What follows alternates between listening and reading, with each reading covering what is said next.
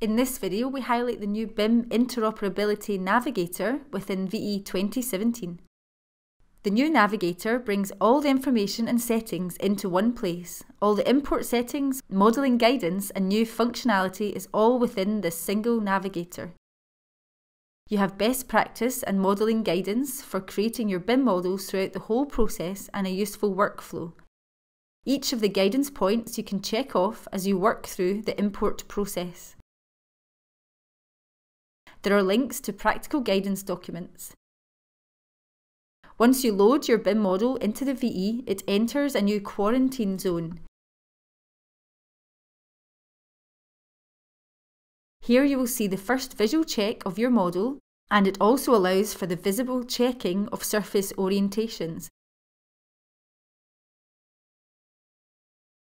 This is a new feature, as previously this was only listed through the report.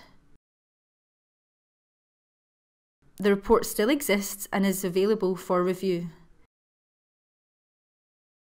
In the model tree, you can see all the model zones that are broken, and you can run the algorithms before importing. Then you can identify zones that are fixed and verify in the report. Once you're happy, you can then import these into the VE fully.